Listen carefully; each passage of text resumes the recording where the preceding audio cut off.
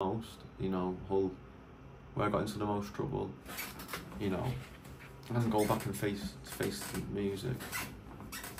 In my head at the time I thought I was going to jail anyway, so, you know, easily I could have thought like, oh, I'm going to jail, yeah, I can just, what's the point, you know what I mean? Like most people like, yeah, let's go back, let's go and do that, but I thought, nah, I'm not replaying that. It's up and down, it always ends up the same, way, always end up with nothing in here, you know. I was empty, man, empty. So I gone back to the place that ruined me, Hull City, and I never actually stepped into Springbank Masjid, and you know, so at this time I didn't have anything. I had gone to live with my cousin Lauren. She was a reaver, and she knew, you know, she knew some bits.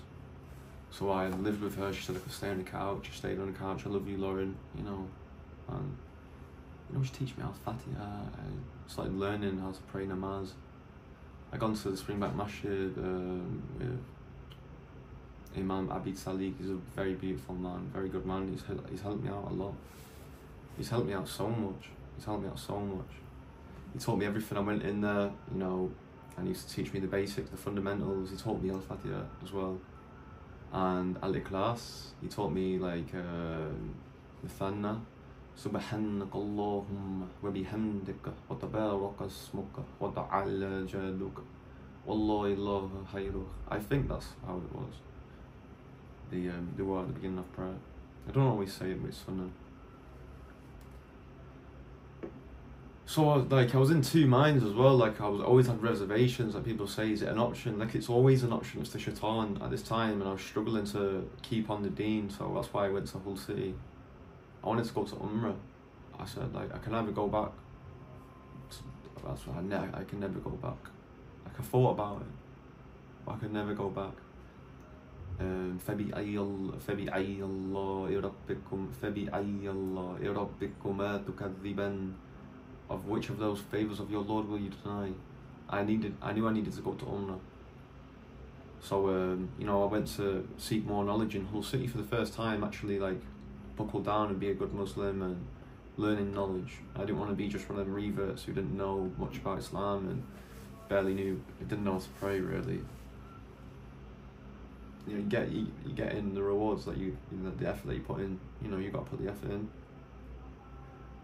So I'm really trying out. So like, you know, it was either I was gonna go back or go to UMRAH, and like I was scared, man. Do you know what I mean? I was like, Saudi Arabia. I didn't know. I'm not born Muslim. Didn't know anything about Saudi Arabia. Like the people there, don't know how it is. So my friend Anas, he's like always ringing me from Makkah. He works there as a tour guide. He used to make dua for me. He used to perform UMRAH for me and show me the KABBAH, and told me to watch the Omar series. It's a Saudi series, the Omar series about this Salaf series, you know, it's true to the Quran and the Hadith. And you know, I learned about the companions, and so when I started watching this Omar series, I learning about the Prophet Muhammad ﷺ through the companions like never before. Really fell in love with them as role models. So the key for me was not just learning how to pray, but for me was learning about the Prophet Muhammad ﷺ. The more I fell in love with him, the more love I got from Allah azzawajal, and the more I learned about the companions, the more I love them, and the more I love the Prophet Muhammad sallallahu alaihi wasallam. Peace be upon him, not me. Sallallahu alaihi wasallam. Peace and blessings upon the Prophet. I really like. I thought I was a Muslim. I did my shahada, but I felt like I was a Muslim again. You know, like I really didn't know anything about Islam. You know, and I was really disappointed, and I thought, may Allah forgive me, I've been missing out on this sweetness, man, alhamdulillah, the ajr, barakah. You know, you can't, people say to me, Islam's easy, and you know, being a Muslim, Islam is easy, but being a good Muslim is hard. So like, yeah, so I got my passport finally. So before I never had a passport, I never left the country, never had a bank account or anything. And like, yeah, I went to Saudi Arabia. Imam Abid Salik, he would teach me, and me and Yusuf, my brother, we went there together. So alhamdulillah, when I went to Saudi, I'd go to all these places, you know, we started from Medina, MASJID KABBAH, MASJID Qiblatin, all these places that I read about in the Hadith, mashallah, and I watched the stories on UMRAH series. You know, and it was really emotional, really powerful, because I felt like Allah gave me a second chance, and it was a reward, and so I became like in a mindset, I had a mindset like never before. I was a Muslim, and yeah, I was happy anyway, Yani, but now it's next level, man. I got this feeling, I can't describe it. And I had so much love for Islam more than before. Like, I respected the Muslims anyway, and I respected Islam, and Alhamdulillah Bil Alameen, but it like really levels started increasing and changing. My love for the Muslim, my love for the religion was growing and increasing. Went to Medina, and I remember getting the ihram. We did our intentions in Medina at this masjid out of the border, and I remember just doing it, and Anas teaching me the dua, how to, you know, make umrah, and teaching me Labbaik Allahumma labbaik, labbaik la sharika lak, innal hamda wan ni'mata laka wal mulk la sharika lak. You know, and it's such an amazing journey, like just that car journey, going to Umrah, and the hijrah in reverse from Medina to Makkah, all the pit stops, and wearing the ihram. It was truly abnormal for me and unreal. Masjid al-Nabawi, when I first went to Masjid al-Nabawi, I never felt so much peace in my life, never, peace. It's in the grave of the Prophet Muhammad sallallahu alaihi wasallam. I say salams to him. Thank you for everything that you've done. May Allah bless you.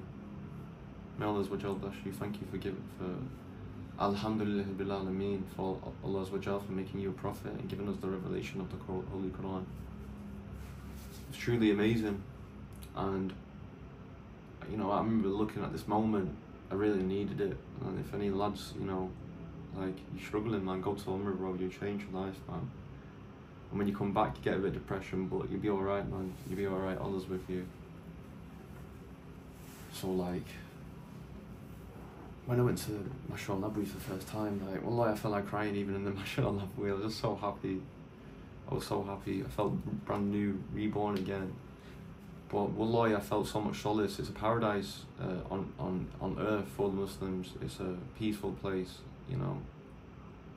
You know, back in the day, the Prophet received a lot of hardships. We all received them, but he especially trials and tribulations. And, you know, Makkah, Medina was a safe haven for the Muslims, and it still is to this day. It's such a beautiful structure, such a beautiful building. Wallahi, so much barakah, so much barakah, so many angels. There's nothing like it. Fajr. When I first went in there, it was the first masjid I went to with like an imam, dual imams, and like, it was just different from the one in the UK, and I'd never been to somewhere like that. So many people from all around the world, you know, it was so busy. All the people, you know. I remember when I first went into the Masjid al-Nabawi, the guards tried not to let me in. You know, when one of the Saudi officials, he came over and he's like, Ibrahim, I know you from TikTok. And he helped me get in and give me a tour around, you know, all the masjid, like, bypassed everything. Allahumma barik. I spent a lot of time in Masjid al-Nabawi, preparing for Umrah. I'd gone to Umrah. We got in the hotel. First time I gone there, I remember before the hotel we seen the clock tower, and I was so excited. Like, wallahi, I was so excited. I read about it, learned about it. It was all fresh to me. It's the most beautiful thing that I've ever seen in my life, Makkah. And we got in the hotels, and I was very scared, very nervous to perform Umrah. It's my first time. I had my ihram on, and Anas, you know, I remember we alhamdulillah, we got into Masjid al-Haram. I see the KABBAH for the first time. Wallahi, my heart started to cry. You know, and I stood there for ages just making dua, just alhamdulillah. Just saying, like, you know, like I used to like pray for somebody to help me, and I'd come here and I thought, I'm so blessed. I'm so blessed out of everyone in the world. Why me? Why you choose me? I don't deserve it. I'm a scumbag. I'll try my best to be a good Muslim. For myself, for you. You do not need me, but I need you. And wallahi, I had a feeling in my heart, it's indescribable. And I remember when we first started circling the KABBAH, and it was all new to me, like Anas would say du'as for me, I'd say them in English, he'd get me to repeat it after him. And I was in the black stone in the corner, and I'd only read about it in books. I wasn't really on Instagram at the time, even though I was on TikTok, I didn't really spend much time on it. So it was the first time really I seen this black stone, and he was like, do you want to kiss it? I said, inshallah, if Allah wills it, inshallah. And then me and Yusuf, it was a team effort, like, so me and Yusuf was like trying to get to the stone, sabr with sabr. Alhamdulillah, I got there. With everyone's help, people was pushing me and grabbing me towards the stone, they wanted me to kiss it. I kissed it, I lost Yusuf. It came out, me and Anas just had to perform Umrah on our own because we lost Yusuf. We found him actually before we go to the two mountains. We waited for him. He made it, alhamdulillah. I said, look bro, it's so busy there, like guys, there's thousands, tens of thousands of people going around the Kaaba at once. Like we lost him in Umrah. And mashallah, when I kissed it, alhamdulillah, Allah azzawajal gave me strength. And it was a mighty task, A lot of people, they don't have sabr, and you know, I feel sorry for the sisters as well, because the brothers don't really give anyone a chance, and there's people who's like getting crushed and climbing over people's heads on that there. Never seen anything quite like this. Not even in Royal Rumble in WWE, you know, WWF when you was a kid. Like, this is next level, man. They're not fighting, but you know, they're like pushing each other about and picking each other up and like, get out of the way. It's like a tug of war. It's exactly what it is now. People can say, yeah, a'udhu billah, it shouldn't be like this. How can you regulate this though when there's so many people there? It's impossible. They try. There's many security guards there. There's a guy with a gun on top of the stone. You know, if anything happens, there can be people with no sabr. There's a guy there with a gun. And then we meet Yusuf, and alhamdulillah, we're going between the lights, you know, between the mountains, you know. That first Umrah, it's incomparable. I've been many times now, but when I went to Makkah, it was a place, it was all people, all religions, all skin colours, and all love for the brothers. Doesn't matter who you are, where you're from. This is a place where, alhamdulillah, it's a cure for everything, all problems, racism, and I knew that Islam was the truth when I went there. These people are here for pilgrimage, these people are here for Umrah.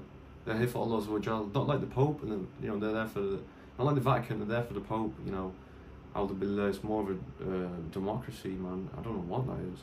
But here, there's like the imams, or there's no popes or anything. It's just Allah, and you know, there's imams like who lead salah, but again, they're just brothers. You know, they have no importance. May Allah bless them and reward them. They're of no importance beyond any other Muslim. That's what I mean.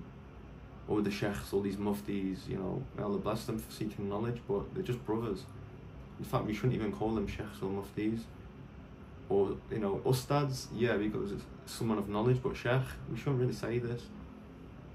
You know, I don't know, people start worshipping the sheikhs, like, it's kind of bad, man. I'd just be called Ibrahim, you know, if I was ever, yeah, inshallah. Anyway, mashallah, may Allah azzawajal accept the Umrah. We finished the Umrah, and, you know, I'll probably put a little video in this, my first Umrah, and my first, when I perform my intentions and stuff. I remember going to get my hair cut, you know, in Umrah, shaving the head, man, and, you know, and just the clock tower, we went to the clock tower and the vibes. Like, everyone loves each other. Like, in Islam, the Muslims are not perfect, like, even if you go into foreign countries, but, you know, when you're in Makkah, like, all that goes out the window and stuff. Like, when I was in Egypt, like, they've all got, like, egos and stuff like that, like, they're from, like, France and that, it's like, the French, man. A lot of the French brothers, man, you know, like, they got big egos, man. It's like, bro, you should love thy brother. And, you know, may Allah make us all sincere. But in Umrah, alhamdulillah, it was amazing. I went there again for my first Ramadan. Oh wow! So I went back to Masjid NABUWEI, and it was times 10. There was so many people there. Like, I think there was like 500,000 people there that day. And I kept performing tawaf and umrah. I'd gone back home before, learning more about Islam. It's got me stronger on the deen. I decided I wanted to leave the UK. I don't want to live here anymore. I don't want to support it. And you know, the brothers, mashallah, are amazing in the UK. I miss them, and I always pray for them. But it's not a place for me. We've had different lives, and you know, I'm done. I'll come back to visit friends. So I started learning more du'as, learning about the Prophet Muhammad. I started learning about the biography, reading the Sweet Nectar when the moon split. You know, I'm watching programs after programs, and I want to learn knowledge. Because the more knowledge we get, the more closer we get to Allah azzawajal, the more we know about the Prophet Muhammad, the more love we receive from Allah wa ta'ala. So I've gone back for Ramadan. There's loads of people, there's bare people, so many people here in the month of Ramadan. It's now Ramadan now. Ramadan Mubarak. Ramadan Kareem. And, do you know what? It was so busy. Like, Yani, it was so busy in Ramadan. This is why I've not gone back this year. The Ajr, so when you perform Umrah in Ramadan, it is as if you have performed Hajj with the Prophet. This is the reward. That's it. Ajr, the same. More barakah, inshallah, in Ramadan, surely. It doesn't matter where you are for that. So I didn't go this year because it's too busy, man. I want to go to Hajj. So when I went there, it was so busy, man, and you know, it made me a bit uncomfortable. Like, alhamdulillah, I couldn't even walk. The Umrah took like ×10 time because it was so busy there. I didn't feel uncomfortable. I mean, again, everyone was getting stressy with fasting, and there's a lot of stress. Makkah is known for it's hectic. It's a hectic place. It always was, even when the Prophet Muhammad was alive. That's why he went to Jabal al-Nur, Mount Hira, the mountain of light. He would go there to escape this. And when I went to when we was there in Ramadan, we'd always go up Jabal al-Nur at the top. We'll talk about it in a minute. So like, so basically, yeah. When I was there, when I was in Umrah, I kind of thought like, I was outside the clock tower, like this is how it must have been, without all the sins, like how hectic it describes Makkah to be. I can only imagine, you know, it's such a small place. Makkah's such a small place, really. It is small, it's very small, it's tiny. It's tiny, you can drive around it within about an hour, the whole thing now, about 2 hours, the whole thing. And the Umrah, alhamdulillah, I kept performing tawaf. We found certain days, yeah, to go perform tawaf. Like when it was less busy, it was still mental. Every time I go kiss the stone, alhamdulillah, every time I've kissed it, you know. And this time when I was in Umrah, Ramadan, I actually prayed in the KABBAH. They opened the doors at 9:30 p.m. in Saudi Arabia, guys. So if you want to do that, you know, 9:30 p.m. they'll open the side door and everyone can pray in the KABBAH. The old existing KABBAH, it's been knocked down now. It's like a little wall. Is the KABBAH, is the box. It's been knocked down a few times and rebuilt. But it represents the pilgrimage. It doesn't matter how many walls they knock down and build. It's a sunnah, and it's a pilgrimage for Allah azzawajal. They can knock it down 10 times. It doesn't matter. Like that's not the original box. But it's the qibla. It's the direction of prayer. That's what matters. It's the direction of prayer. It's the all people's prayer and dua. They go to this point and go up like a beam of light. You know, yani theoretically or whatever. I'm not a smart guy, but you know, this is the place with the ajr. This is the place where all the prayers are directed to and called. Allah Azzawajal calls us to this point.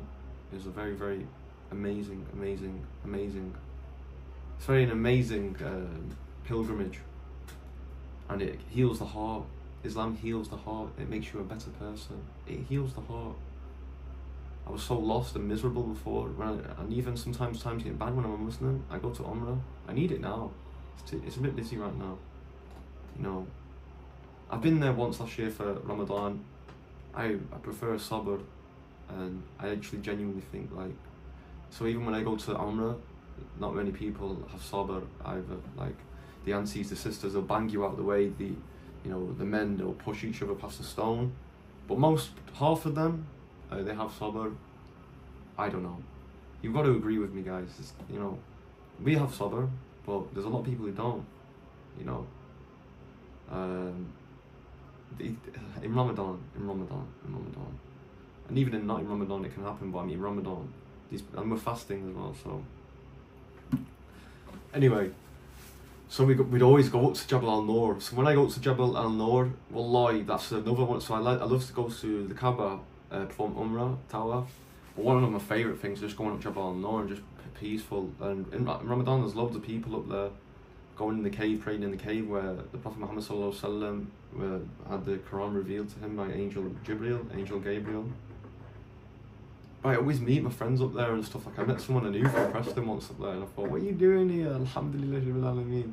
Or I meet lads from Manny and Preston. I always meet the best of friends, brothers that I meet, right, are always at the top of Jabal al-Nur. That hike, it's amazing. Wallahi, it's amazing. You need to do it. We do it many times when we go there. And up there, subhanAllah, it's the most beautiful view. Wallahi, it's the most beautiful view. And you know, when it really gets me thinking, like when the Prophet Muhammad ﷺ used to go up there, and I see the chaos and the hecticness down there. Why go up there? He used to meditate to Allah azzawajal. Before Salah, before Quran and Salah, he preached Tawheed, you know, the oneness of God, Allah. He go there to meditate, you know, and talk. And then the Prophet he would receive prophecy, and the Quran was revealed to him. And it's alhamdulillah, we look at Islam now and how many people he's blessed. There's a hadith that says, like, Prophet Muhammad ﷺ, he says to the companions, I'm so proud of a certain group of people. The companions say, who? Us? He says, no, like, you have me guiding you, so I am proud of you, but it's not you. The angels? No, they're perfect. They're perfect, but they're created by Allah Azza. They're made to be perfect. And they say, well, who is it?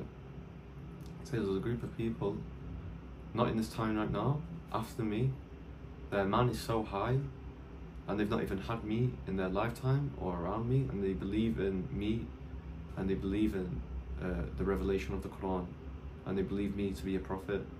And you know, he says that their man is, mashallah, so high, and that's me, and that's you.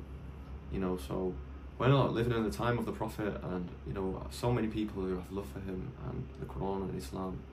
It's very amazing. And I go up there and I think about how life would be. You know, I love him, Allah. He's been through so many trials. He's been tested since the birth, wallahi, by his family. Abu Lahab, you know, he's been lied to, he's been beat, people tried to torture him, beat him, throw stones, throw thorns at him.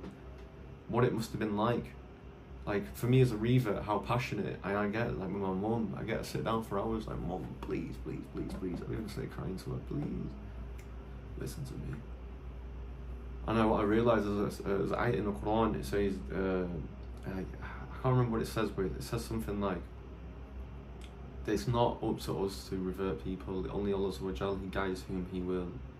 So, inshallah khair, may Allah guide them. It doesn't mean we shouldn't stop trying, but it just made me realise, no matter how passionate I get, it's not upon me to revert people.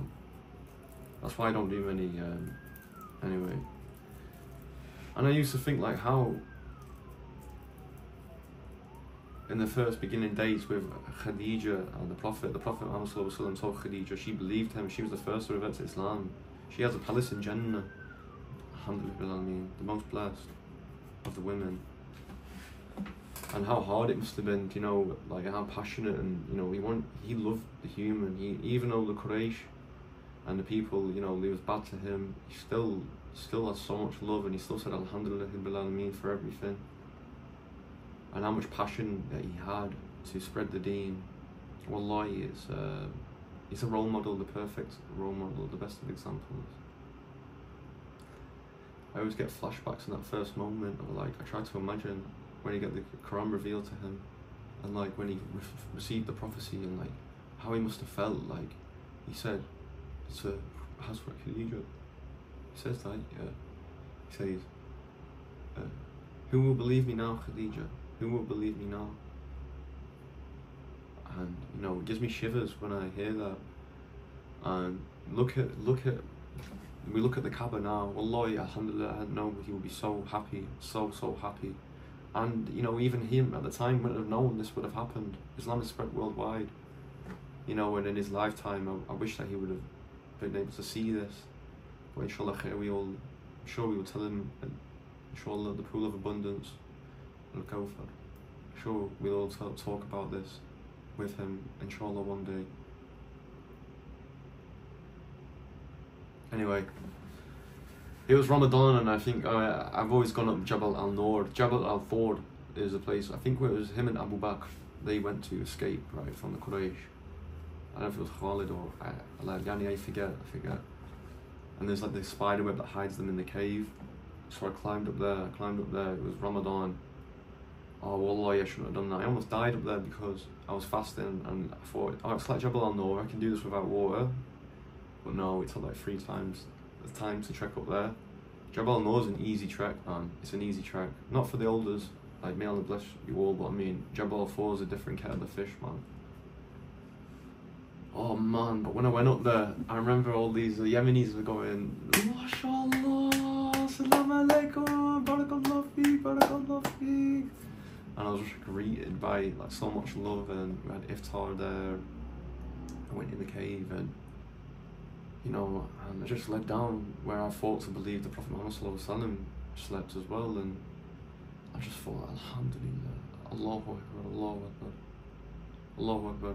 You know, these people are my heroes, Alhamdulillah, and just following in their footsteps, even walking up the same mountains, something amazing in it to me. And I get like a better view of the stories as well. That I feel like I'm walking up there, and I'm imagining the story as it's happening. You know, I'm walking up. It's very special. And I've gone so many places: Jabal al-Thawr, Jabal al-Nur. Even the place like where, you know, Prophet Muhammad ﷺ, he made dua for, it was Khandaq, Masjid Khandaq, or the 7 masjids, Battle of Khandaq. I go there. I even go to the place where he put on his armour before the Battle of Khandaq, before the Battle of Uhud. I go to the cave at the back of the Jabal Uhud, where Masjid al-Shahada, where that is, at the back of Jabal Uhud. There's a cave where he was injured, and you go there. It's been closed off now. It's like it's fallen to pieces. It's magical. Astaghfirullah, it's not magical. It's not magical, but you know. And after that Ramadan, it really helped me, like as a Muslim, who I am now. 1.2 years later, I am who I am now because of these events. Like I've gone to, it's because of Allah's azzawajal, but going to Makkah and Medina gave me so much love, and it made me realise how amazing my life is. I will never go back. I receive hatred from all ends. People even say to me, you're a fake Muslim. You know, most people say Jazakallah khair. I get 99% is good, but sometimes I get triple-ended threats, man, from the Muslims and all this stuff. You know, I love all Muslims, all sects, no matter who they are, they're my brothers. So even the non-Muslims, yeah, they used to call me jihad and all that stuff. But now, mashallah, wallah azim, it's the second Ramadan now. We're here in Indonesia, and alhamdulillah, I mean, just making it me and Allah azzawajal. I've not been posting much content because I'm learning Quran. I've learned to read Quran. I can slowly read it like a snail. So I can read Quran now. I want to be a Hafiz one day. But like I'm getting tens and 20,000s of people, yeah, they send me videos, they revert to Islam. My friends, yeah, who are like me, like the story I was saying before, that's the sad truth, that's how people in the UK are, you know, the majority, 9 out of 10 lads will turn out like this. And they've all messaged me that they want to revert to Islam. I can't help them. Allah Azzawajal can guide them if they read the book, you know, and have more, I can help them, but in them first moments, I can only just say how Islam's changed my life. It's made me a better person. Before, I wanted to kill myself, you know, and it sounds bad. Sounds bad. Like I guess when I was drinking and doing all that stuff, and I was just trying to put myself in an early grave. You know, I was hoping something would happen, you know, bad would happen to me. Like I didn't care. And my life changed so much. I have happiness, solace. I have direction in life. I have peace. I have guidance. I'm never alone. I have Allah's azzawajal. I spent a lot of time in a room on my own, you know what I mean, before Islam. Just sat there alone, man, alone, very lonely. My life, like, I've got 20 million brothers and sisters. You know, I come to these Muslim countries, what people say about them is lies. What the propaganda in the West, it's lies. And, you know, it's the most amazing, beautiful places. And have the best quality of life there, and the best of friends, and the best of love. These people want to help you genuinely from the bottom of their heart, you know, without wanting anything in return. And that's Islam. And it's also the Ummah was a part of the reason what drew me to Islam. These amazing people that all my life I got told he was a terrorist, all this stuff, and it was just completely wrong. And I submit myself to Allah welly and truly. I'm a Muslim, and I'll always be a Muslim, and I'll die a Muslim proudly. Even if something bad happens to me, just want people to know I found happiness through the Quran. It's the Quran. It's always been the Quran. It's the Quran. All these other things, hadiths, the sex madhabs, focus on this after. Just learn about the Quran. Learn about the Quran. It's always the Quran. You know, and then just focus on prayer, tawheed, the oneness of Allah, prayer, and the Quran. And then maybe when you're ready, learn about all the other stuff. You know, I love all the Sahabas, all the companions. And I'm still learning to this day, and I'm learning about all of Islam. You know, I learn about all books, you know what I mean? But I follow the hadiths. And, you know, I'm still new in Islam, I'm still a new Muslim. That was my first Ramadan.